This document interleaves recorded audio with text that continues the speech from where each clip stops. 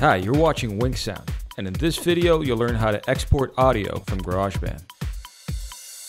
Exporting or bouncing your audio allows you to convert a multi-track session like this one into a stereo or mono audio file for easy sharing or distribution.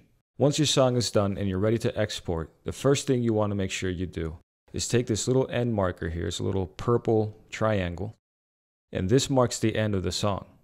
So you want to move this up against the last portion of your song. This way, when GarageBand exports, it won't export a lot of dead air at the end. It'll stop exactly where the song ends. So here's a short sequence. This is what it sounds like.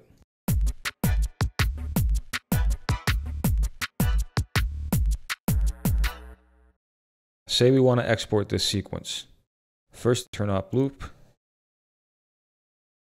Hit enter, so my playhead goes to the beginning. This way it'll play through the entire sequence rather than just the loop portion. Now let's see what options GarageBand has for exporting this song. On the top menu, click on Share, and the first share option is Send Song to iTunes. You click on this, GarageBand is going to ask you for some basic information regarding iTunes. Once you've entered all the iTunes information, you could choose to export as a WAV or compress as an AAC or MP3.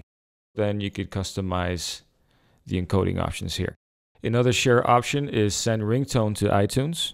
You could also send a podcast to iWeb. And here's the main export option, export song to disk.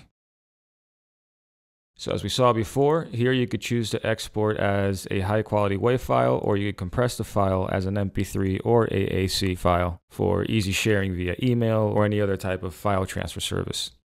For your audio settings, you could choose GarageBand's presets, or you could customize your own encoding options for this song. Click Export. GarageBand will then ask you where do you want to save your song to.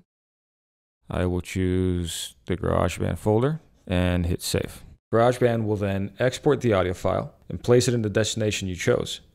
So if I cycle through my apps with Command Tab and go to my Finder, go to the GarageBand folder, here's the exported audio file.